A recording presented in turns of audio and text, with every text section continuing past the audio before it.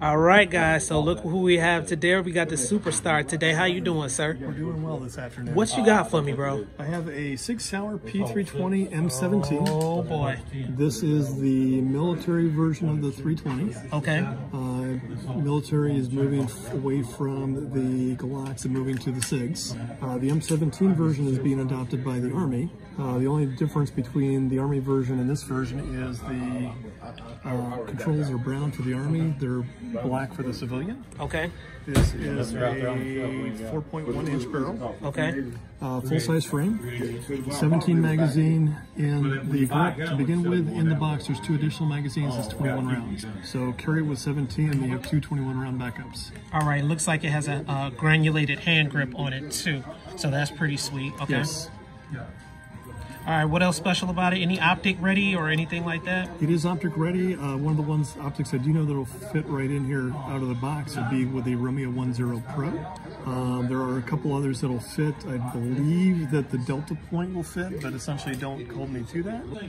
Gun itself, very light on the recoil, making sure we're clear, we are clear, we are clear. So the trigger is very light and very easy as well. It has a very short reset. Unfortunately, can't show you right now. I've got the trigger lock on this one. All right, and as far as cost on this one, how much would this run? This is $649.99 plus tax, title, license, and delivery. Very good. All right, do you guys usually keep these on standby at the here, or? We have been getting them in stock on a regular basis, but if one sells, it's going to be a couple weeks before we get it again. Okay, very good. And what do they consider this color with this? This is magnificent, man. This would be a flank dark earth or a coyote. Depends on who you ask, but I would call it a coyote. Okay, sweet. And then they can also put one of the, one of the tactical lights on there. It looks like it has the rail system on the side too, which is pretty cool. It does have the rail system on it. The other version of this is the M18. Okay. So it is a modular that was the part of the military contract. So realistically, you can actually take your M18 slide, put it on this frame, and you'd be off and ready to go. All right. So the sights on it basically are the SIG lights. So everything does glow in the dark. It does allow for very quick target acquisition. Very good.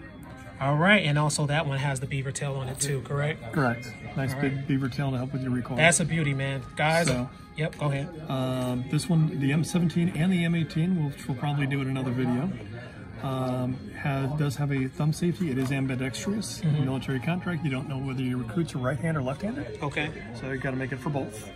The magazine release is ambidextrous as well, and basically it's all set up out of the box for right-handed, but have your gunsmiths flip it to the other side for you if you're left-handed. Very good. All right, man. Well, we appreciate you giving us that detailed information. Anything you want to tell the subscribers? Have a great weekend, and we'll go from there. All right. Later. That's it, guys. We got another gun alert here.